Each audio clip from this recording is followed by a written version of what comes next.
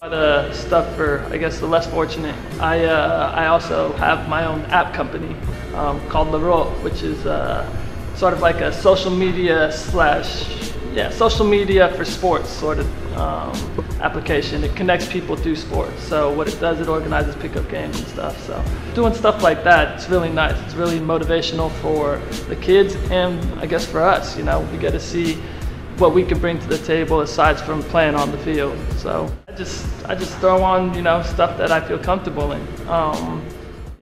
Shoes are key because I love my shoes. So to wear something stylish with the shoes, you know what I mean?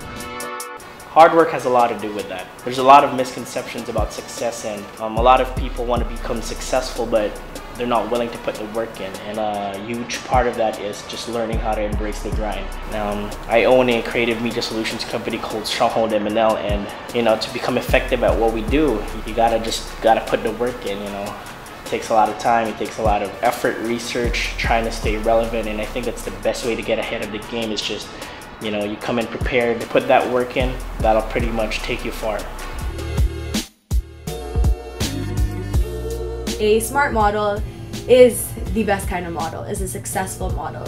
Understand that's your job 24/7, that who you are is who you market yourself as. I am mostly in activewear. It's the most comfortable. It's actually in right now. I don't know, like it's just really me. It's been me even before I started modeling. I was always in sportswear.